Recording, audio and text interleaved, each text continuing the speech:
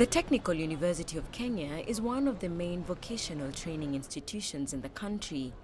As one of the leading education centers, the university attracts a large number of student enrollments.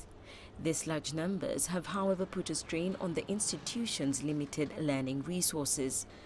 But a recently launched project between AVIC International and the Kenya government to supply state-of-the-art equipment to vocational institutions in Kenya is gradually having an impact on the learning process.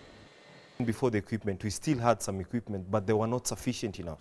This lack of equipment in the past sparked criticism that most graduates from these institutions were unqualified for the demands of the job market.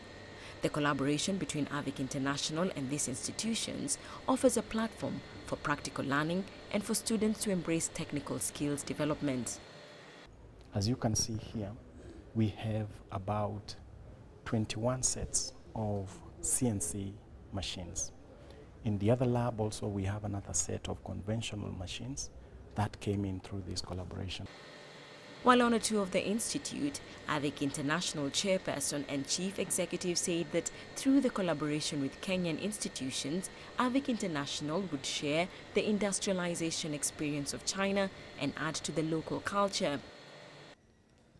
肯尼亚是一个年轻的国家，其中70%以上的人口 Kenya is a young country with more than 70% of its population aged under 35.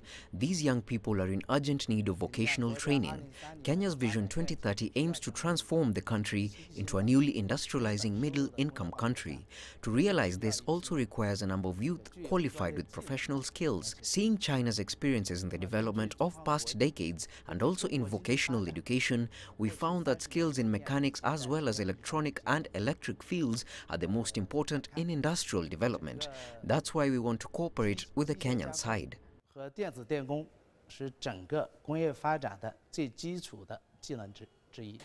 Beyond the mechanical equipment, AVIC International is also offering vocational skills training in the hope that it will improve the job skills of the local youth and promote the combination of production and learning. With this, we were able to make a wide array of basically parts. We can make spare parts for vehicles. We can make spare parts for plants. Basically, plants includes factories. Sometimes you may have a broken down part that needs maintenance or replacement.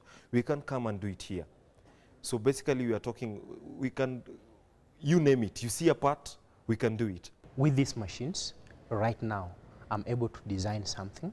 I am able to design something using a software. This is solid come apart, and I generate the codes and come machine it in using the same machines. Well, so far, about 92 mechanical engineering machines have been installed in this technical institution. And thanks to the partnership between AVIC and Kenya, the students here are now able to locally manufacture such products. These products could soon be exported to other countries, a major milestone in actualizing Kenya's Vision 2030. Susan Mungeli, CCTV in Nairobi, Kenya.